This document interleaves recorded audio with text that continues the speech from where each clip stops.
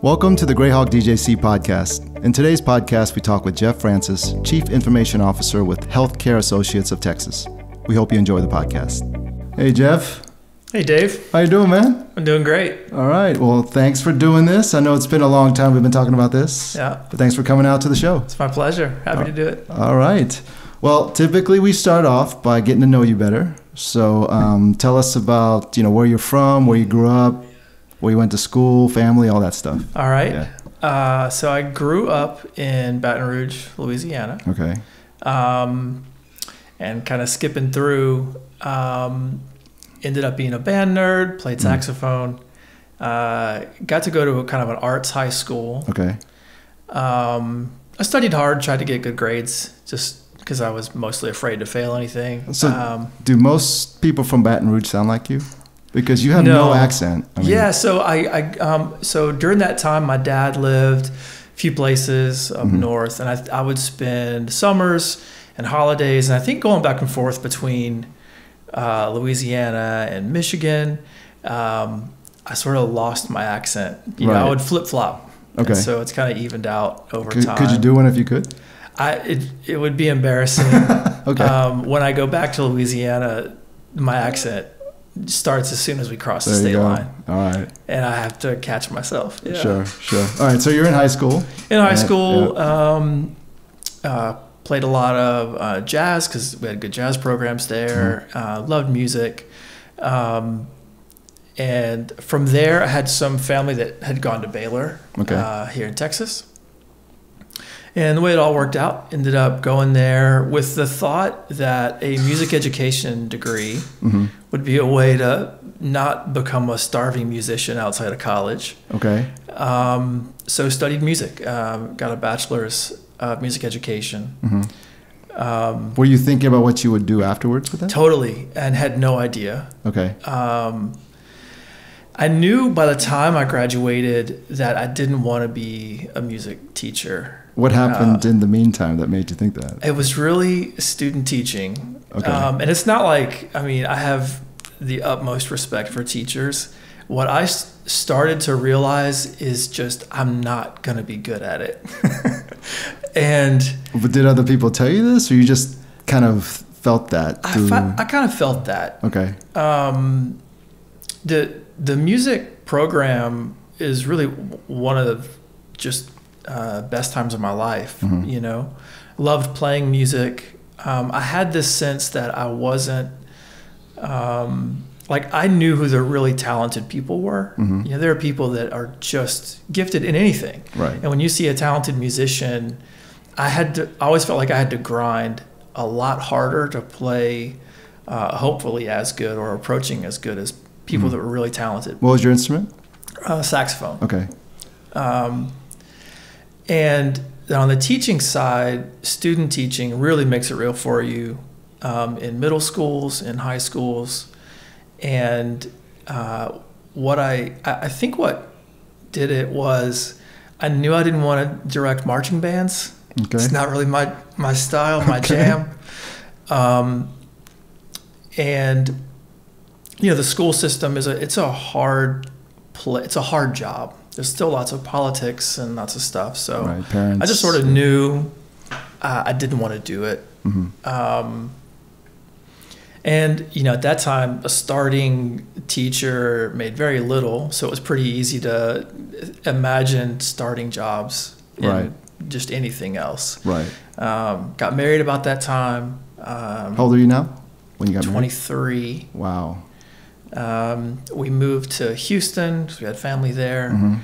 I got a job at a bank as a loan underwriter in a call center. How do you get that job if you have a music degree? Luckily, we just went to this big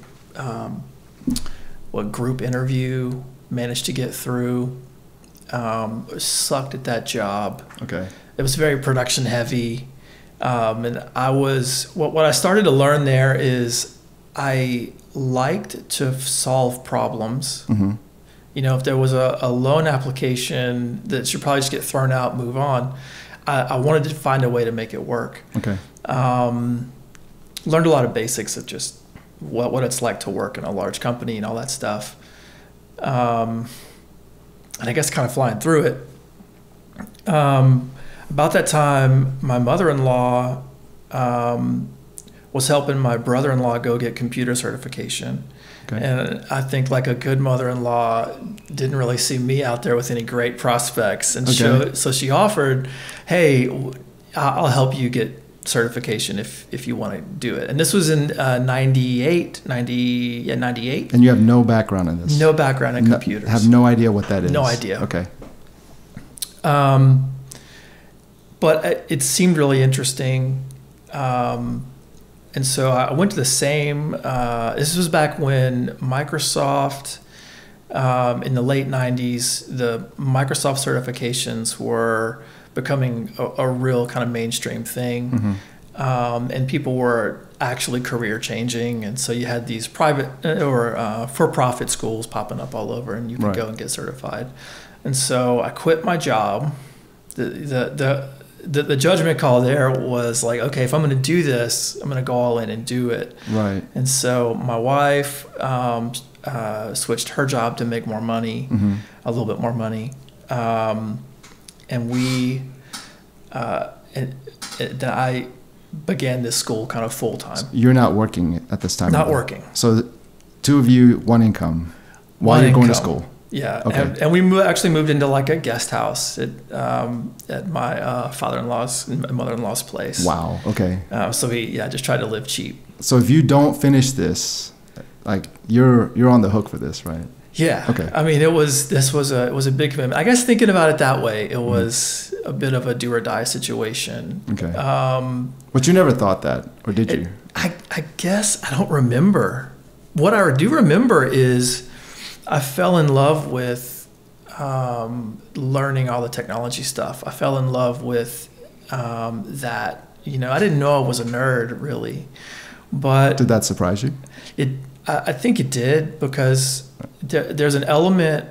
What started to become really apparent was I liked to problem solve things. Mm-hmm. And IT was just a framework for that, a great framework for that, because we all have computers. It's always breaking. Right. But you experienced this, but you never had this happen to you growing up. You didn't think this is what you were going to do, right? No, I never thought computer stuff. This is back like in colleges in that day. Like we had all the original Apple, computers. Were basically word processors and sending emails or whatever. I didn't graduate with any idea of that, which I think is true for so many people, man. It doesn't matter what your degree is. How many of us end up still just kind of wondering what we're going to do, what we're going to love. And this was one of those turns of fate or blessing, whatever, that ends up landing. About that same time, my wife and I, we were both in the South really our whole life, and we wanted to just go live somewhere else. So we... my poor dad and stepmom had bought me a truck, and so we sold that. I only had it for maybe a year. Okay. Sold it to get enough money to move to Boston. Why Boston? Because we had some friends there. Okay. And we were thinking maybe the Northwest too, but we went and visited Boston in May, and Boston in May is beautiful. All right. So by October of that year, we had sold the truck, packed everything up, and drove across the country to get there. Are you still in school? I had finished. Okay. I had finished my certification. Right. I kind of took a fast track through it. Okay. Any jobs up in Boston? No jobs, just rent. All right. I still remember it was $13.25, and it was the scariest thing I remember. Right. I mean, we all have those stories. Right. These young times. Right. We moved up there, and I started applying for jobs. Ended up getting an offer, wasn't really great. I'd found a company I wanted to work for, and this was one of those points I look back on and think, man, this is pivotal for my life. Mm-hmm. Turned down an offer to kind of hold out. I was hoping this one company was going to call me back. What are these jobs? Help desk. Okay. That's a great question. Just entry-level help desk. So that's all I am at this point, right. Is like buck private IT guy, no experience, right. Music major, no one understands that. Uh-huh. And got my first help desk job at a small company, healthcare company. All right. It was growing pretty fast. It was a private equity backed company. I didn't know what any of that would mean at that time. Mm-hmm. And also, by just sheer luck and blessing, ended up getting a boss that became like a major mentor to me. How long did it take you to get the job when you moved to Boston? I started. So when rent starts to the time you start working? Yeah, I guess we got there in October. It was a couple months. Okay. Because it was scary. Right.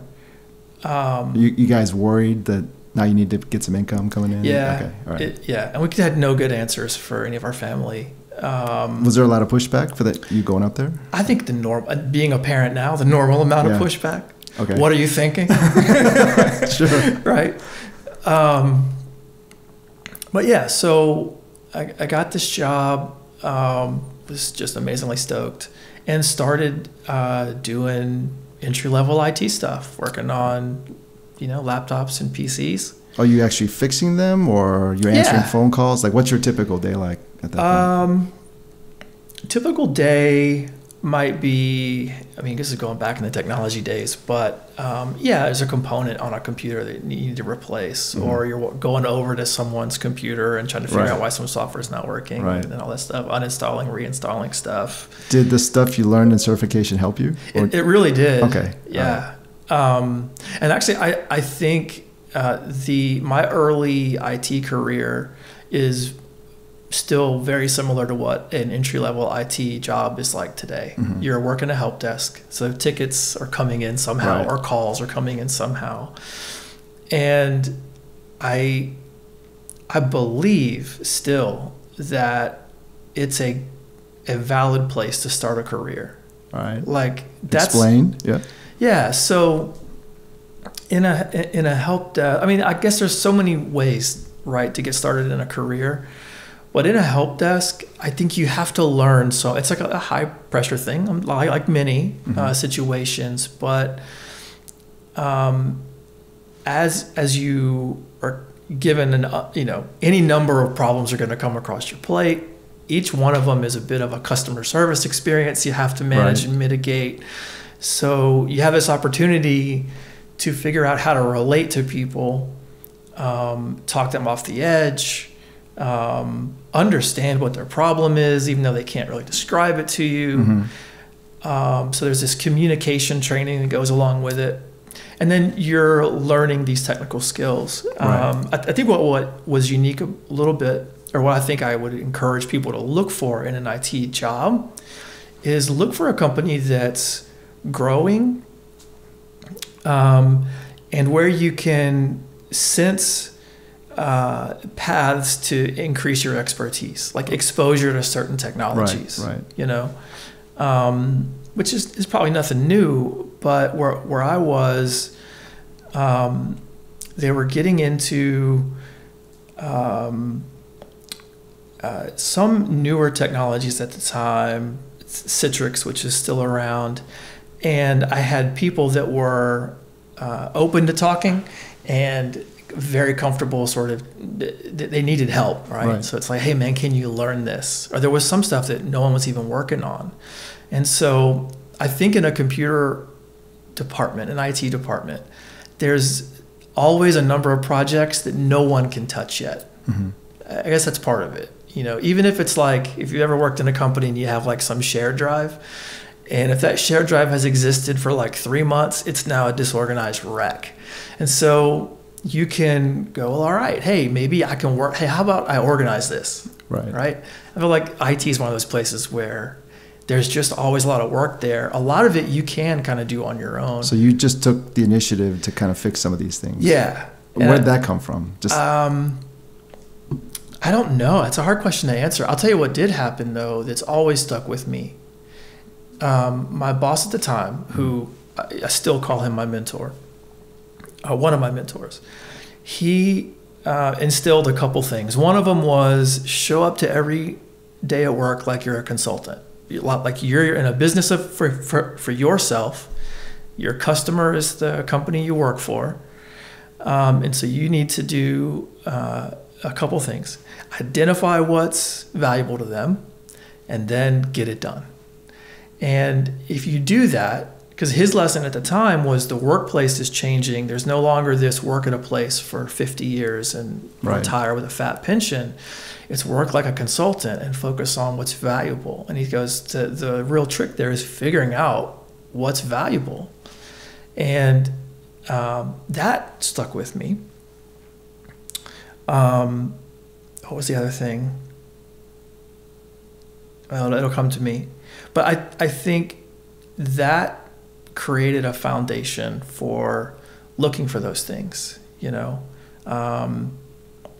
And because there was so much happening in IT at that time too, it created this great way to kind of just grow and learn. And by the time I exited that company, I was legitimately like a senior system administrator. How long were you there for? I was there for 6 years. Okay, wow, it's a long time. Yeah. And what also happened there too is it was a private equity backed company, and so they were growing fast, lots of projects. And I got to live through some of that, and that was very eye-opening. You know, the sort of business of business, where you are rewarded for having an entrepreneurial spirit. Oh, that's what I was going to say. He really fostered this idea of, even though you're working in a company, there's a lot of latitude to approach your job like an entrepreneur. Like, what if you owned it? Sure. You know? And I think because he was supportive of that, it helped me realize that it's okay to show up to a job where you're just a cog in the wheel in some ways and not think of yourself that way, you know? And so anyway, so I got a lot of technical experience, which was valuable for sort of career and market. That company sold to a company here in Dallas. Okay. And they put in lots of good words for me. I was able to move down here with that to a job with that company, and ended up back into kind of a bigger machine. You know, one of a couple hundred people in IT. That was a big eye opener for me, and it was kind of a different season of sort of my journey. Okay, was how do you end up buried in a department and do all these things that were very easy to do in a small company. Sure. Right? Where you can look around and see opportunity and grow, and you're not fighting over who owns what technology. So you have a new role, a new title? I have a new role. I'm still a senior system administrator, but due to the organizational structure of the company, and also because I was kind of coming in from an acquisition, it was just a bit awkward maybe, right? And it took some time for all that to shake out. And did they let go a lot of people from your old company? No, they kept a lot of people there because it was like a growth acquisition for them. Sure. Some of the corporate jobs went away, like the IT department up there and stuff like that. But most of it stayed around. So here I am in Dallas, and this whole season, I could just summarize it like this. It was very transformational for me, right? I also had another really great boss that I think is a huge part of my story, you know. But one of the guys I worked with, I tend to get very philosophical. He also kind of a very philosophical guy. And one day, we're sitting around, and he told me what his mentor taught him. And he said that leadership... maybe I'll take a step back. In a company like that, all of a sudden your title really matters because your title is promotions and advancement. Sure. And there's just layers upon layers, right? When can you become a team lead or manager or supervisor or director? And so, but those are obviously highly coveted positions. And so how do you grind through that? And what he told me, his mentor taught him, it's also stuck with me, is leadership is a role, not a goal. And the way he explained what that meant to him, and the way I explain it too is leadership is a thing you decide to do and be. It's a role you decide to play, not a goal you hope to get to. Wow. And that really kind of shook me, you know, because at that time I feel like I was competing to try to get a title, mostly because I had two small kids and wanted to have a bigger paycheck probably, right? Yeah. Some desire, I think, to make important decisions or have some say in decision making, like we all have at our jobs, right? But that really kind of shook me and forced me to kind of step back and think, okay, if I don't have a title, don't know if I'll ever get a title, what do I want to do with my job? How can I still take what was instilled in me early on about being entrepreneurial? And are you managing people right now? Kind of. I was like a team lead. Okay. Right. You know, like unofficially, if you're the senior engineer on a team, then, you know, some decisions and stuff flows through you. But whatever. No administrative. No real manager title. All right. And I think I was probably in that role for a couple years, in that kind of position. You know, your typical sort of story when you're in those roles and you can't find an executive or a director or VP that's making decisions you agree with, you know. Yep. I'm not saying I'm right either, you know. But I think it changed my focus on just trying to look for areas to add value still, be entrepreneurial. How can I influence things that I think need to happen, even when I have no control? That's how I characterize that whole sort of large company experience. Right. And I feel like it was such good training, you know. So anyway, I guess I'll fast forward through a couple years. Eventually I do get a director title there. Okay. And I'm responsible over several technology teams, system administrators, databases and stuff. Were they grooming you, or was it a surprise that happened? Man, I don't know. My boss was very well respected, so it's probably just as much about the job I was doing as it was his reputation too. Okay.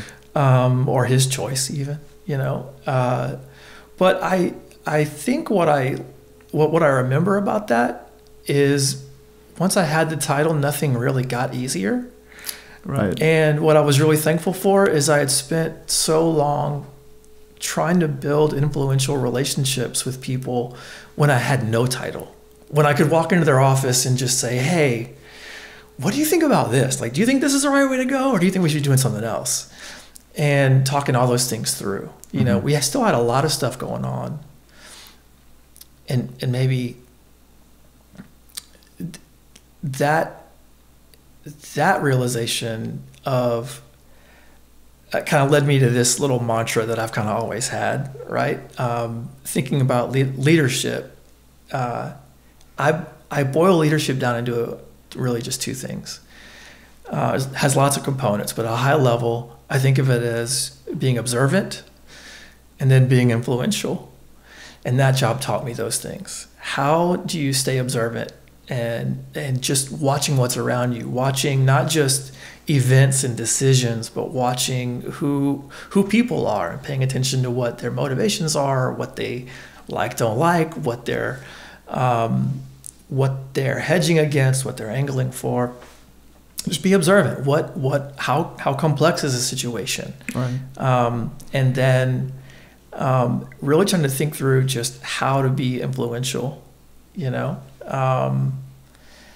and then deciding to tackle what those influential things are. And so that progression of kind of what was, from my perspective, grinding it out, and then getting a title, and then still having to grind out the same things. All right, what do we need to do? Do I know?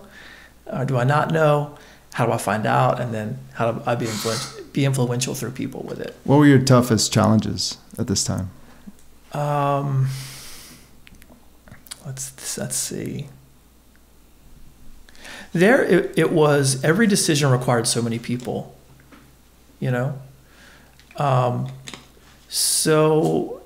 And I remember at the time I thought we were making some risky project decisions that I wanted to try to influence. And now it sounds very sort of generic and general, right? I think it was how to create agreement amongst people. That was probably one of the biggest things on what we should do, and then how to elevate that story through leadership in the right way. It's probably the biggest challenge. Okay. And I don't think I necessarily even did it right a lot. Right. But and then the technology piece, I mean, just from a nerd standpoint, all that stuff was going pretty easy. I had a lot of great guys that I worked with, the guys that worked for me. Are you still constantly studying, learning new stuff coming down the pipeline? You end up doing that just because versions change and things upgrade. Okay. But mostly starting in about 2010, 2011 now, I was transitioning away from all that and mostly in meetings and decision making and all that, and wondering, like, am I ever going to be relevant? What is this? What happens?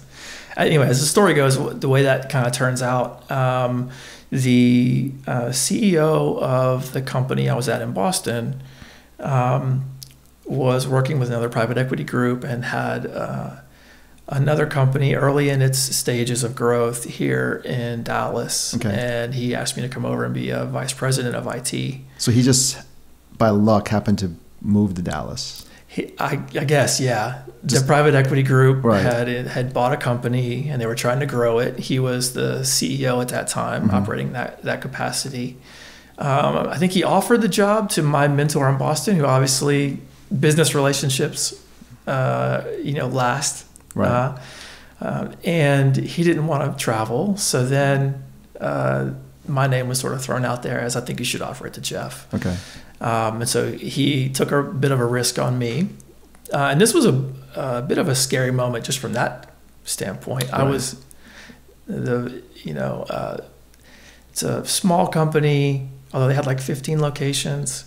And I was going to be their first internal IT guy. Mm-hmm. They had everything hosted to other people. And my goal there was to build a department and establish an IT direction and strategy. Okay. These all felt a bit over my head. Right. And I remember that feeling of, man, all the decisions I've thought were horrible that other people made, now I've got no one to blame. Right. Yep.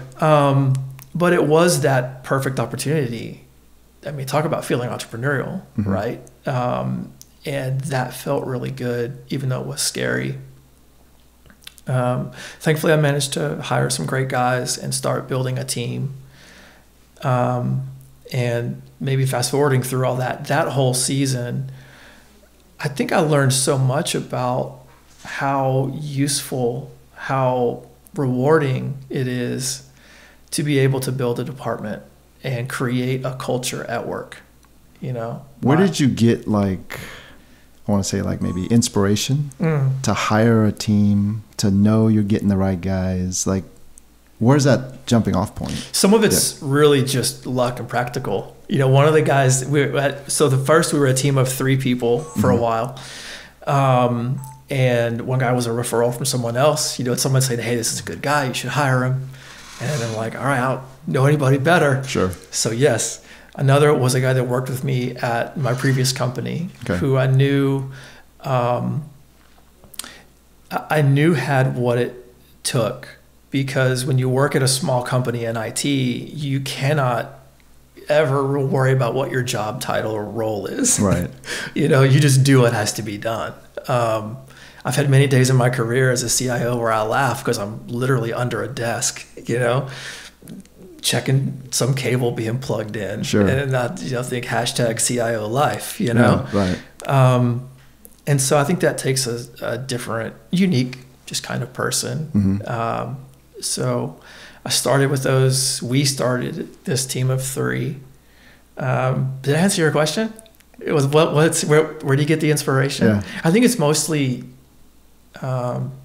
just knowing you want to work with people that have a drive to do, and that sounds cheesy, but it's that simple, right? Do they have a drive to do, courage in making decisions?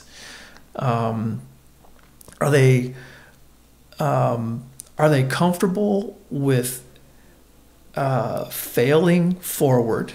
Okay. Awesome. Sometimes it's like, okay, I might just fall on my face. Right. But I still made some progress, Right. And I think that's a skill set I learned and had instilled in me. And it's something that, in this day and age, in this stage of my career, I try to give people the comfort for. I had leaders that would say, like, when you're facing some major implementation and it's your finger as the IT guy on the button and you're clicking go, And you know, like, this thing is going to install, it's going to reboot, and I hope it comes back up, right? Have you had, how about this?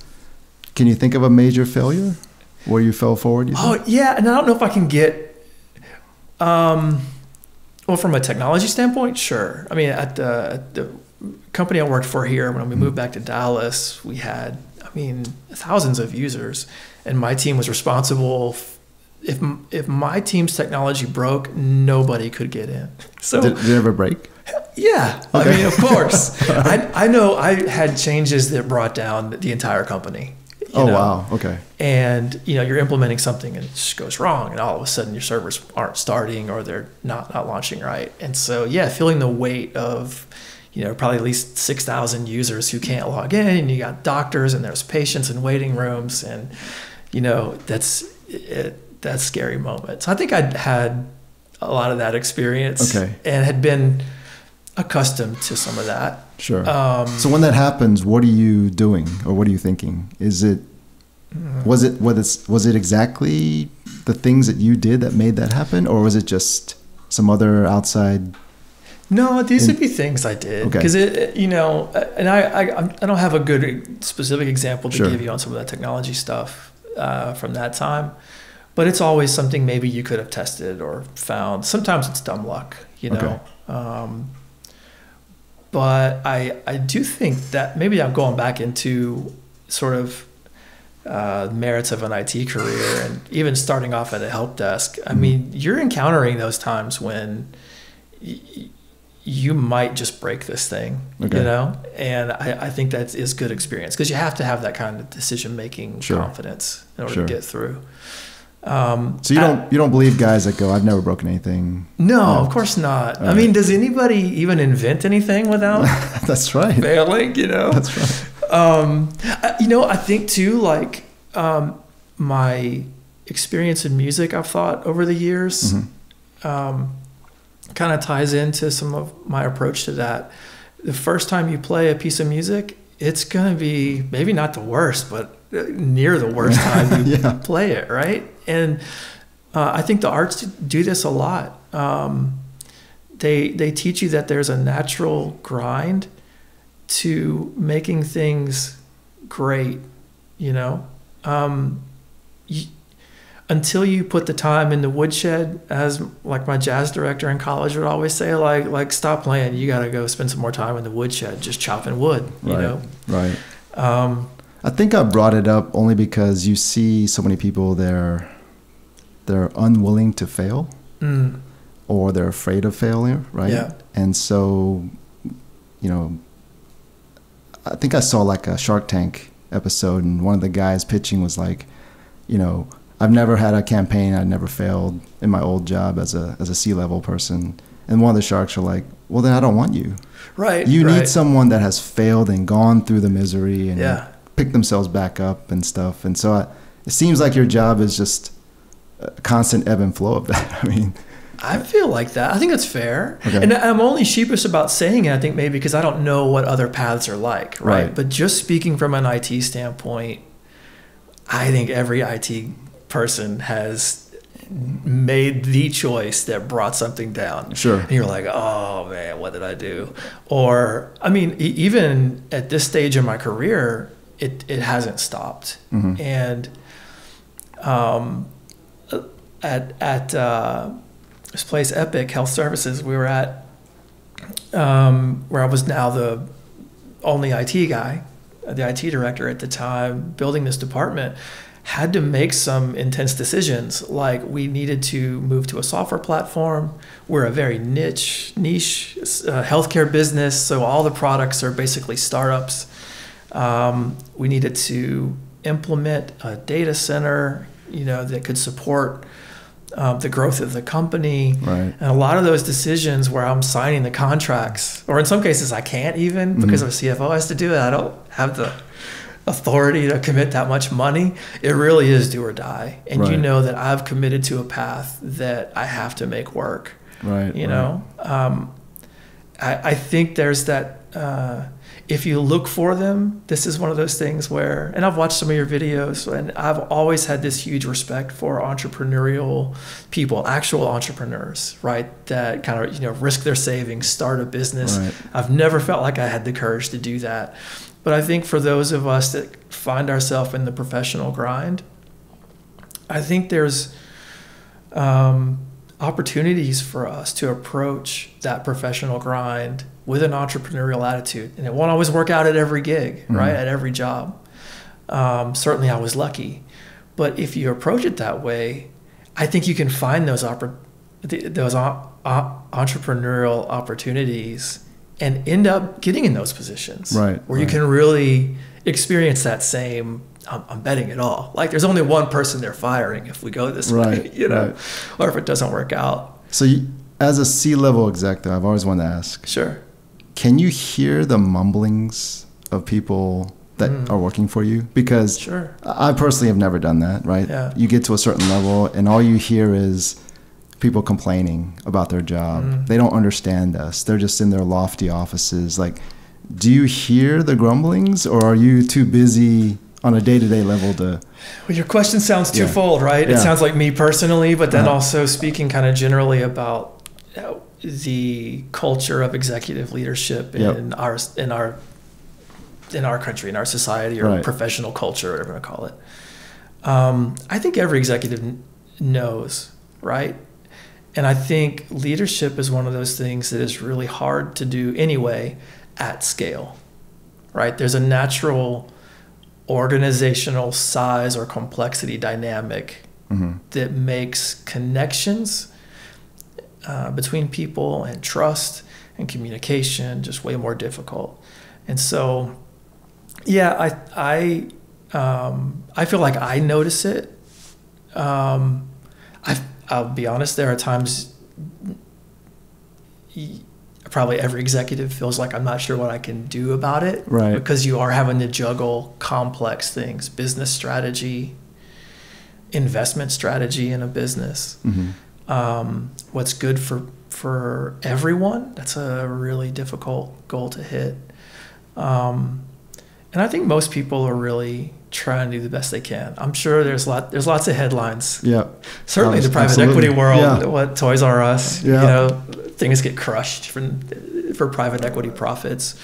But I know that I've seen many people that really do care about that and feel the weight of their decisions at that scale. Right. Maybe I've been very, very fortunate to work with people that I know really care deeply about it. Had those examples for me. I do think as a leader, some of the things I've lived through are when you realize that you are a caricature of yourself, you're the leadership caricature of yourself, you know?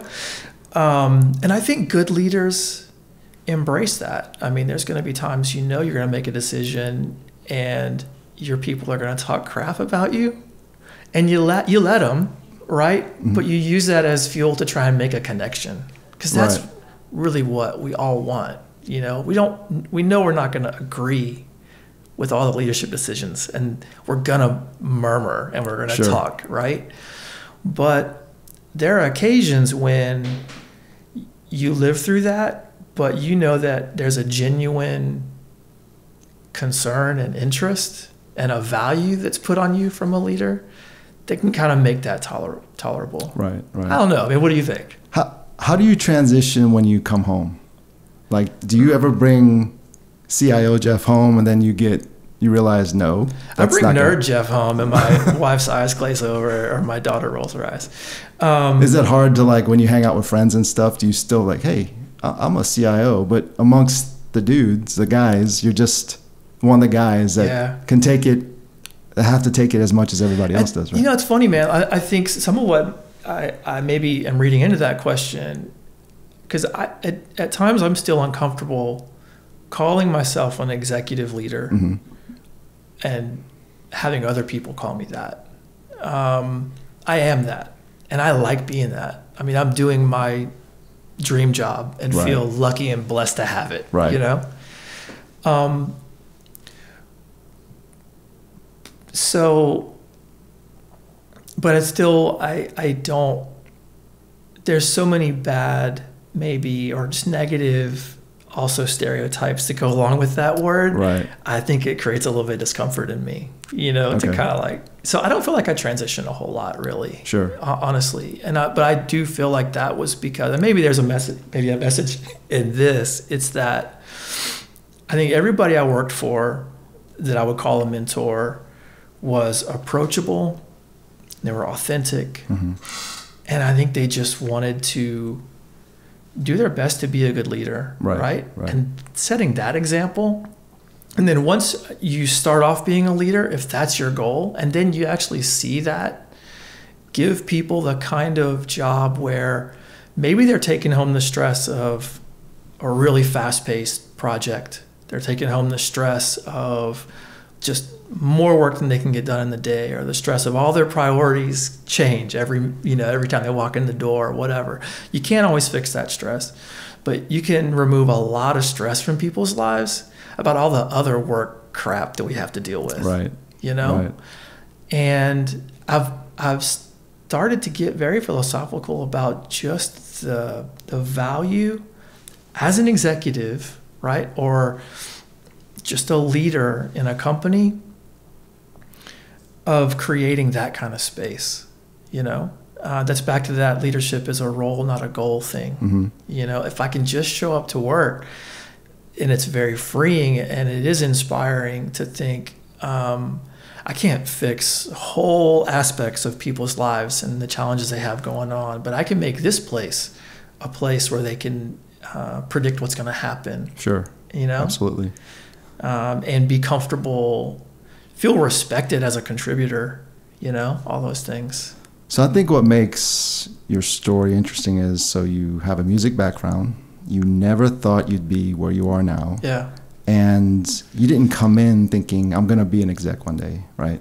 Sure. So I guess when people come into this, they decide to do this, what advice do you give people who want to be in IT, I guess?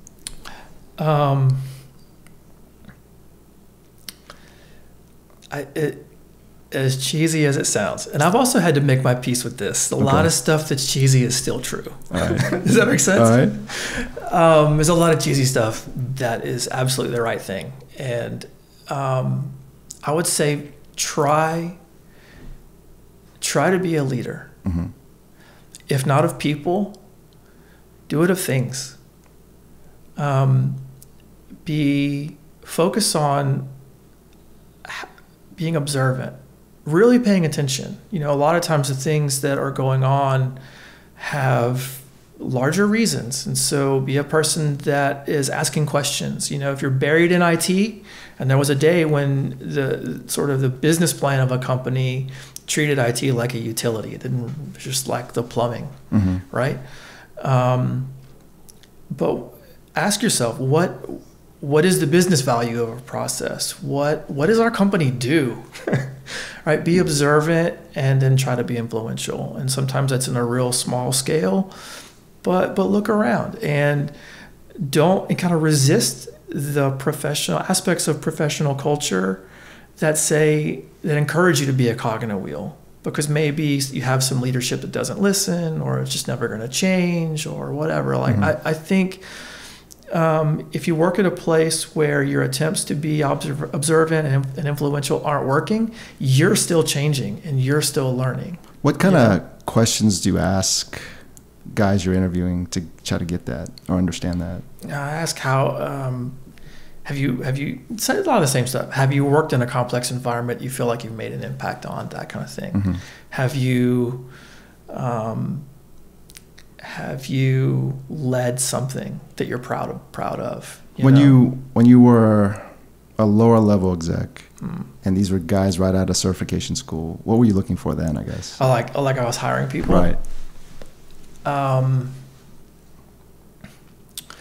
Was looking for people that had owned something, in the sense of, when you ask them, tell me something you've done you're proud of, whether that's work related or not, where you can find someone who got really passionate about something and just did it. Okay. You know, a lot of times it was people with no IT experience. I think me and the managers that have worked for me have done a great job of taking people and career changing them into IT. A lot of times in a healthcare company like we are, you have people that have been a practice manager or a medical assistant or a nurse transition very well into IT roles. And mostly, but in all of them, what you're looking for is they go, well, there was this process that, wasn't working, right? Or, I worked for this doctor and they didn't really get it, and so I stopped down and I trained them or I taught them. That kind of thing. And I think once you find that, then learning some of the bits and bytes is kind of the easy part. I feel like that was true for me. So being certified and understanding different systems, and that's not as important, you're saying? Certainly it matters, okay. Right? There's some, like, you got to be a guru in technology or certain kind of things. Mm-hmm. And this is less true for developers, right? For a software developer, you've literally got to learn the language. Right. There's a significant amount of IT where, and maybe this is when I'm interviewing, what I'm looking for is that kind of person that likes to learn, wants to fix things and get stuff done, and can relate to people. That, certainly for my story, was, I think, a big part of how I got here. You know? Right. The other thing I also, I want to come back to this because I think this is kind of along the same lines. Simon Sinek is a guy who writes lots of leadership books. Mm-hmm. And he has one thing he says that I think is really great in the IT space. He says, a leader is someone who runs toward the danger first. And I love that quote. Because in IT, you find a lot of people that don't think of themselves as people managers. Like, just give me the computers to work on, man. Yeah. I don't want to deal with all the people stuff. Right. And I totally understand that because the people stuff is complicated. The systems of people, we got more bugs than computers do, right? Yeah. Our interfaces are worse than the way we talk to each other or communicate. We're complex. So a lot of IT guys check out on that. But I think if you can just remember that troubleshooting works across every discipline, all kinds of engineers, medicine, computers, and in people. If you can just decide, all right, I think I want to grow in my career in IT. Maybe I do want to try to break into leadership. Maybe I have a goal one day of being a chief information officer or technology officer somewhere. I think you can focus in on running towards the danger first and being observant, figuring out how to be influential, and then just failing forward, man. Like, that's the great thing about sort of trying to troubleshoot the people side of problems. Even the technology side of problems is if it doesn't work, the problem's still there and you can try again, Right. Absolutely. Yeah. I guess I hit a pause. Well, Jeff, I think that what you said was inspirational. But I think there's a good stopping point too. Okay. So yeah. Thank you for doing this, man. I love your story. Thanks for having me on, man.